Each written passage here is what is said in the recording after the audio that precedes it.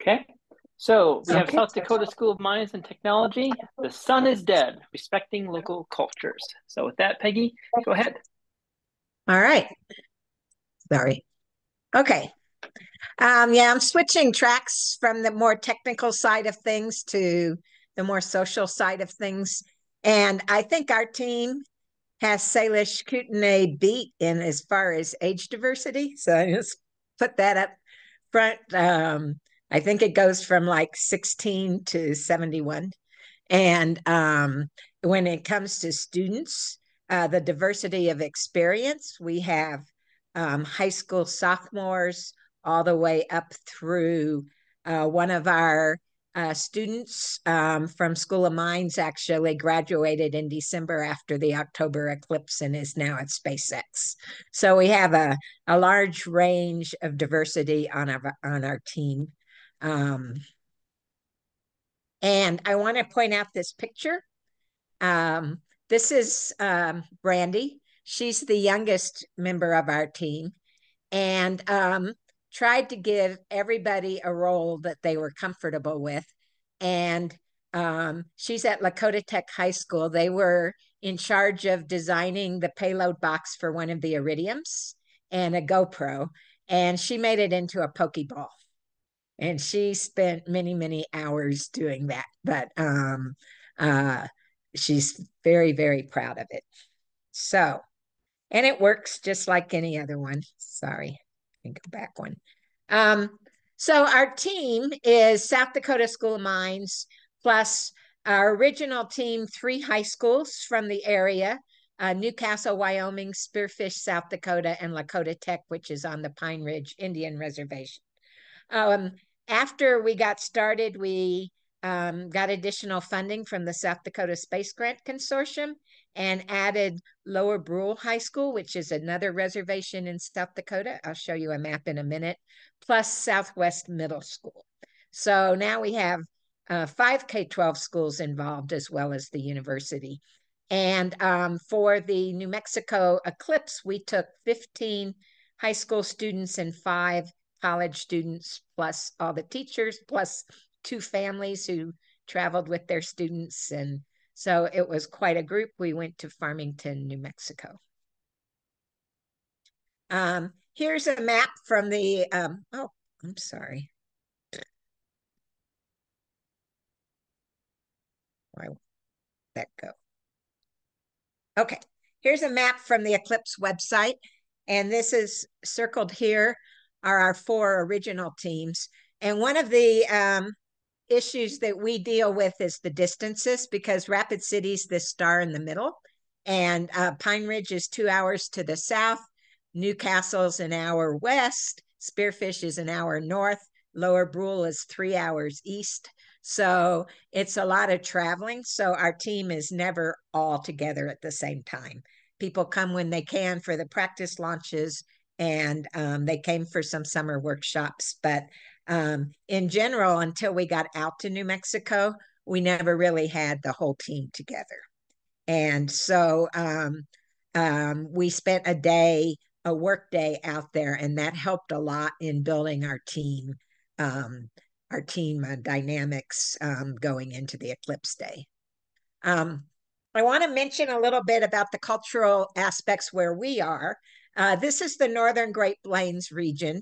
And South Dakota itself has 9 Indian tribes, and you can see the surrounding states do too. And pretty much all of these tribes consider the Black Hills of South Dakota, which is where Rapid City is and where I'm located, to be sacred land. And it's very sacred to all the tribes. They have some strong cultural considerations about it that um, uh, we respect in everything we do. And one thing that I'd like to just point out is that they have their star knowledge. Traditionally, they use the stars to tell them when to plant, when to go from one meeting to another. And the Lakota star map is actually reflects all the geographical and spiritual um, uh, landmarks of the Black Hills, including things like Devil's Tower. which is close to Newcastle, and Bear Butte out in Sturgis. And so all these are reflected in the map. So it's just something to think about as we think about cultural considerations. So we were pretty aware of all of this, and we talked about it in our summer workshops and so forth. But then, as we're planning the eclipse travel, we decided, or I kind of decided that Farmington would be a good area to go to. First, because it was one long day's drive, but also because it's a gorgeous area of the country to be taking video over and so forth. But it's also got a huge number of Indian tribes itself, including the whole Navajo reservation out here. And as we did the initial prediction, or as Montana provided the initial predictions of path predictions, it looked like we, in order to center ourselves in Farmington, there was about a 70% chance that we would have to launch from out here on Navajo land. And there was about a 30% chance that we would have to launch up from Colorado on Ute land. And in fact, the week ahead of the eclipse, as I did one prediction after another, there were days when it looked like we might have to launch from any one of these 4 states. So we could not make a decision until a couple of days out, really where we were launching from for sure. But we hadn't really thought too closely about the potential cultural aspects of this, because in South Dakota, there are no issues with the tribes looking at eclipses, being around. We've had involvement from the local tribes both in 2017 and this year. So we hadn't thought about it as an issue until a couple of weeks before the eclipse.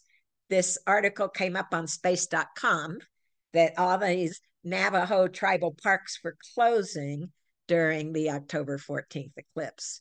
And so that got us concerned, since it looked like we had a good possibility we'd need to launch from Navajo land, that this was going to turn into an issue. So in the end, it didn't. Places like Four Corners and Monument Valley and Canyon de Chelly were all closed, but the Navajo land itself was not. All the businesses were closed because they stay inside, they pray, and they don't come back out until the eclipse is over. And where does this come from?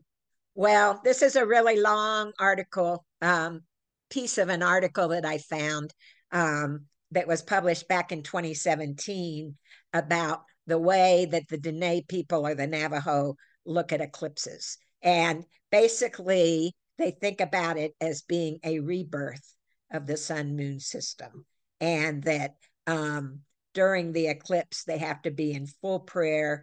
They don't eat or drink or go to the bathroom during the eclipse. They stay inside. They do not look at it. And they think about the future, they make resolutions, and so forth. So we talked to a lot of people while we were down in the Farmington area, and this is serious for the Navajo people.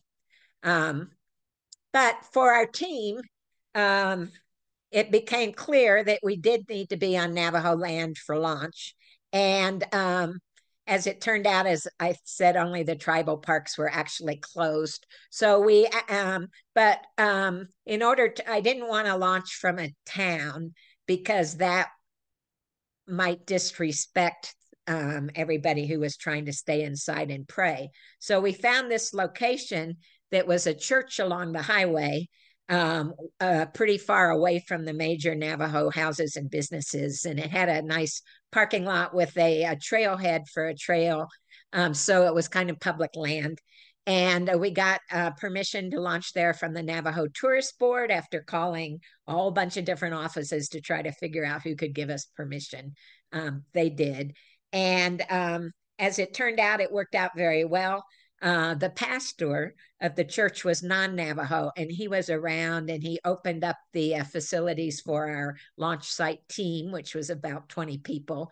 And this is just a picture from one of the payloads as they were getting ready from the 360 camera of them filling the balloon with the church on the background during the launch. So it went well. And but for the few days leading up to the eclipse, we were really worried that we weren't going to get permission to launch from Navajo land, and then we weren't sure what we were going to do. And so I just want to conclude with a couple of things about the student interactions that really impressed me. One for our own students, and then one for the Dine students. So before we saw the article on space.com, I had already made arrangements to have an outreach day at Navajo Prep High School in Farmington. And it's a residential and day school that's actually owned by the Navajo Nation. And I was going to talk to them about eclipses, but the administration did not want to show a picture of us to show a picture of an eclipse, basically. So I talked to them about the project. I showed them pictures of the ballooning. We talked about the Lakota team members coming, and we talked a lot about dark matter because I had an hour and a half with each class. And so it was a great day, very, very good students. But none of them were going to be able to see the eclipse, so there wasn't any point in giving away eclipse glasses. Um, but it was a very good day nonetheless, and we're continuing interactions with that school. And then for our own students, here's our team with Shiprock in the background. This was on the work day, the day before the eclipse. And after getting our payloads and stuff unpacked and checked out, we drove out to the town of Shiprock, and I had found it was a fast food restaurant, but it had Navajo food and it was locally owned. So we all went in and had lunch there. And what really impressed me was how friendly everybody was. And the students got to talking with the Navajo community members. And they came out afterwards and they said, they don't even get to go to the bathroom tomorrow. And so it really impressed them so much more than if we had just talked to them about the beliefs of the Navajos. So it's just something to think about as we travel around the country, or even maybe to other countries doing this kind of work, is that we have to think about the cultural aspects of where we're going and the place we are going to be working. So thank you. All right, thank you. Any questions?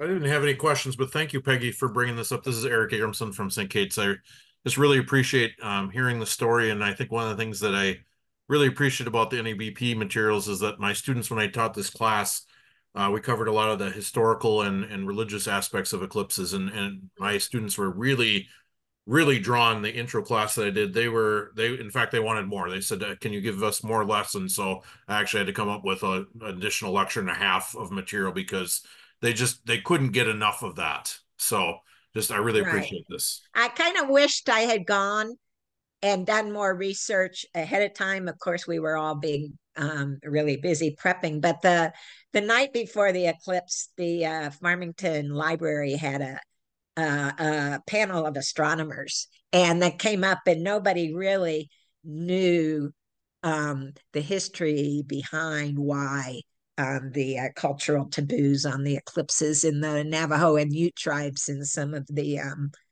Pueblo tribes as well. But I suspect that there must have been an eclipse that went through there at some of the early days of these tribes in the Southwest. And that's why that it's something that's important down there where it may not be important in other parts of the country. So I'd like to do some research about that sometime. It's worrisome to me that the people you were talking to about going there, the people there, didn't warn you about this. Well, even the teachers at the Navajo prep school, until I kind of read the stuff online, I was just going to go in and give them a full talk on eclipses. And the teachers who were not Navajo, they didn't warn me about it either. But I was really careful about that. And then that night, I went to dinner with a couple of the science teachers, and they said, well, the administration was sneaking in to look to make sure that you weren't showing any pictures of eclipses. And I think, well, it's a good thing I didn't, but it would have been nice to know ahead of time. Yep. All right. If there's no other questions, we are pretty much out of time, although we're doing okay on time. So, but Peggy, thank you so much for that talk and everything. Very much appreciate it.